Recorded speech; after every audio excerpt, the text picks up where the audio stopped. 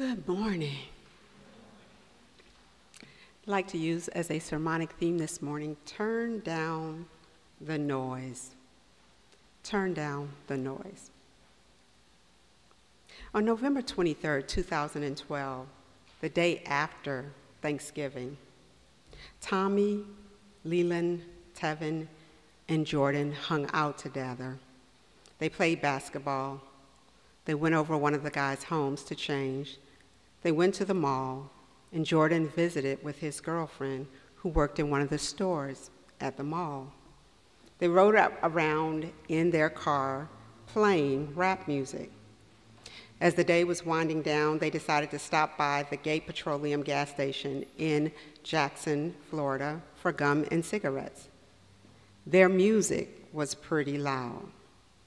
One guy pulled up and parked further away from the noise, but another guy pulled in with his fiancée and pulled up to get wine. He and his fiancée had just attended his son's wedding reception party. They had a puppy back at the hotel, and they wanted to get back to attend to the puppy. That guy commented to the kids before turning to his fiancée and saying, "I hate that thug music. Can you please turn your music down?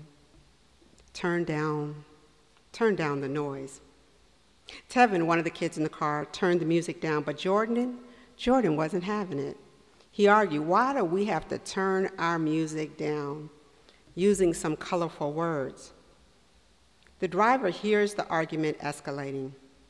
The driver is like, are you talking about me?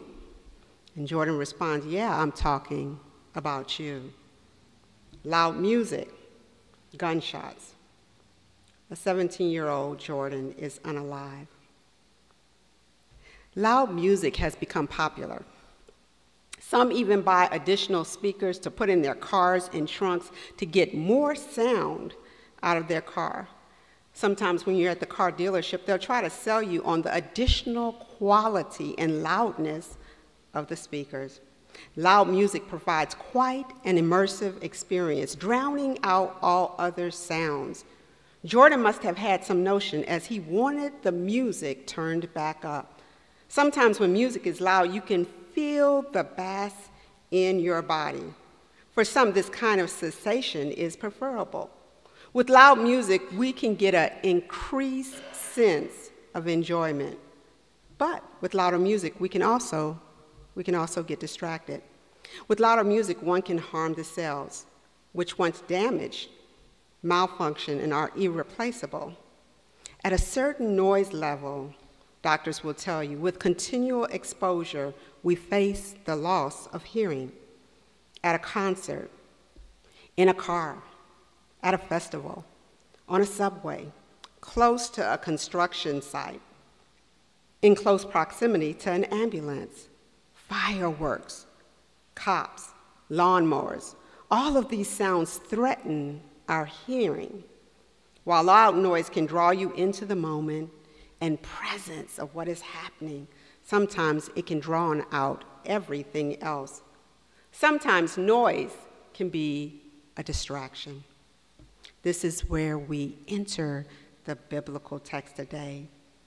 All this lady wanted was to get her daughter well. She's on a mission. This mother is persistent. She knows why she is there and that her goal is to get healing for her daughter. And she thinks Jesus might be able to help her from the rumors that she's heard. She is nothing less than short of desperation and need. Desperation can drive you to do some crazy stuff. Desperation can sit on your psyche when you feel like you're running out of options. Do any of you remember that movie, John Q? His son needed a transplant, a heart transplant. They did not have the appropriate insurance. This dad has a sick child. Between doctors and insurance, he can't get the help he needs for his child. His son is really, really sick, and his son is going to die. And John Q is on a quest now to save his child. He goes down several roads, but they all end up being dead ends. With nothing left to do, in desperation, he takes the hospital ER hostage. At one point, Denzel, the main character, says in only a way that Denzel can say, "I will do whatever I gotta do for my son to live." And you know he's desperate. He's desperate enough. He's crazy enough. The only thing keeping him sane is his desire for his son's life. The movie tells this story of this father who is desperate enough that he'll go through any lengths to keep his child alive. This mom in the biblical text today was desperate. She had a pressing need. She had contemplated before she ever made her way to Jesus. Once there, she bows down before him and begs on behalf of her daughter. "I got nothing to lose here and everything to gain. My daughter is sick, and I think, Jesus, you can help us."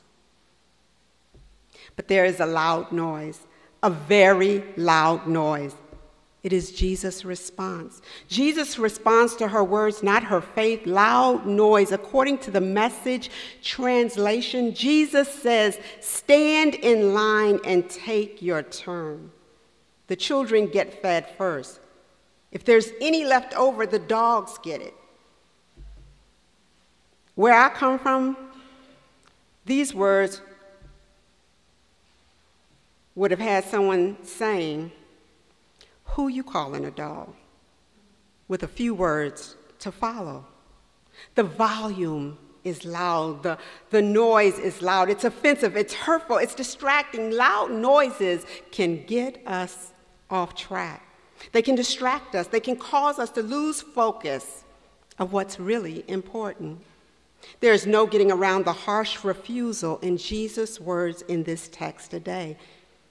This could have gone so many ways. She could have turned and left. She could have responded out of pain. She could have given up. She could have felt offended by the implications that she was not worthy enough, that her daughter was not worthy enough, that somehow you would liken them to dogs and crumbs.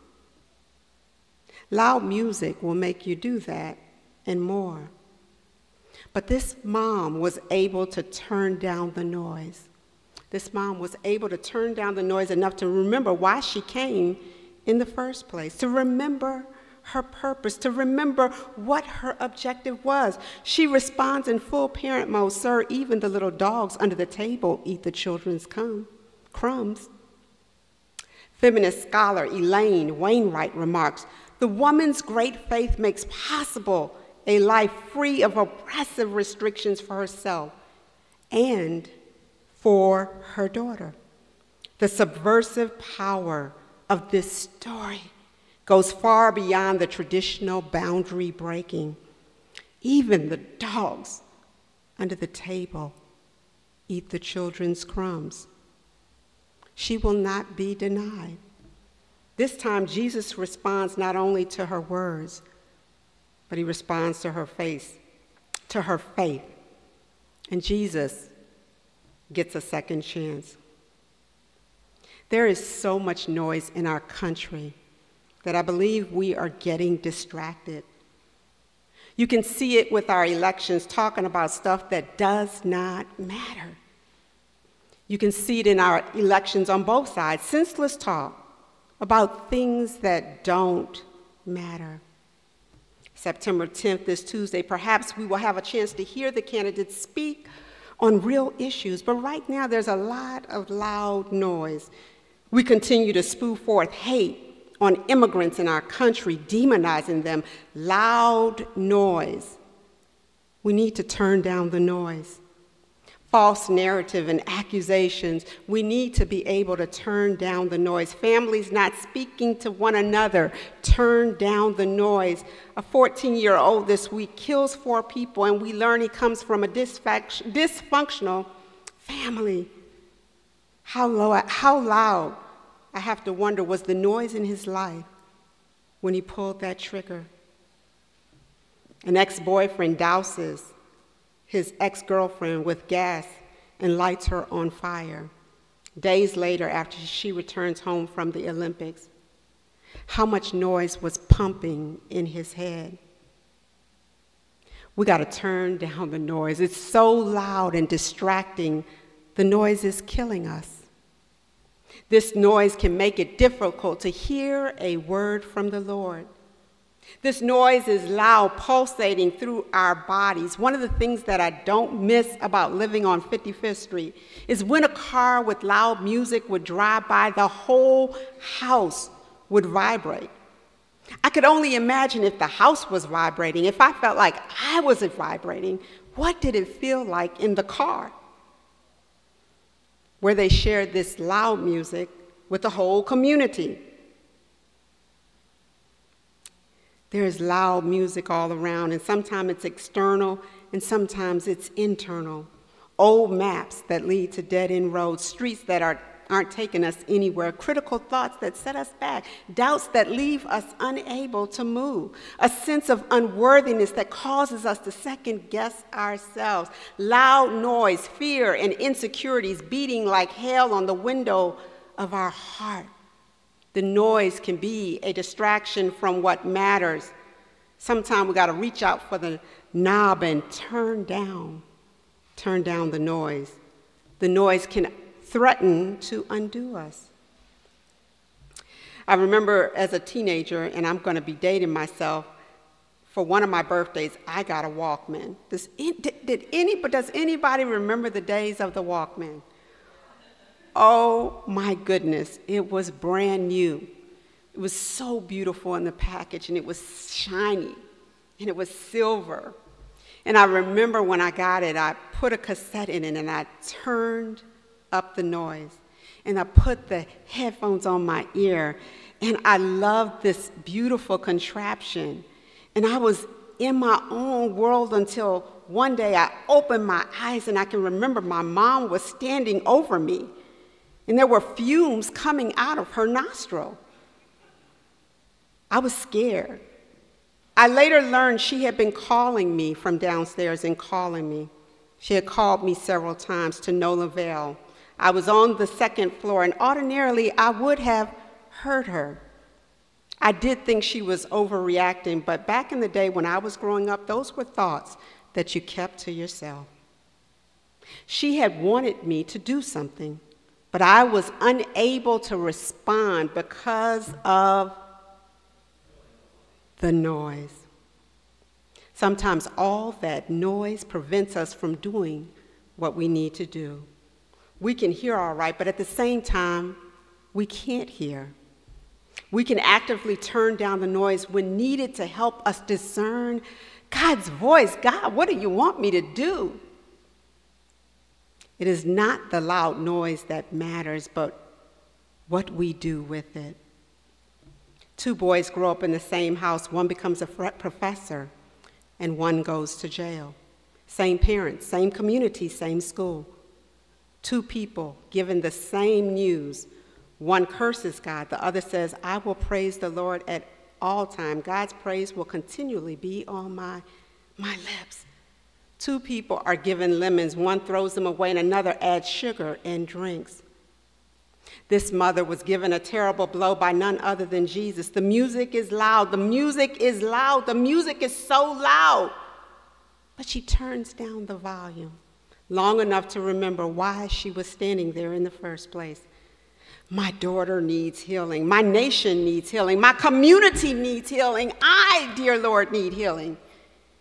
Even with all you have on your plate, Jesus, can you spare just a little for her? Amen.